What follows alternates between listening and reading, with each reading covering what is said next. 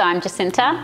I'm from Yeppoonie and I own a company here called Yeppoonie Smoothie. Thinking about when I was in Japan, and over there I met some people in this little village called Kamikatsu, and they were in their 70s, and they were talking about growing old in Japan. So they said, we don't want to just get old, get sick and end up in a nursing home. We don't accept that. We're going to stay healthy, we're going to work in our gardens, we're going to grow food, we're going to eat healthy food, and we hopefully will die in our garden doing what we love.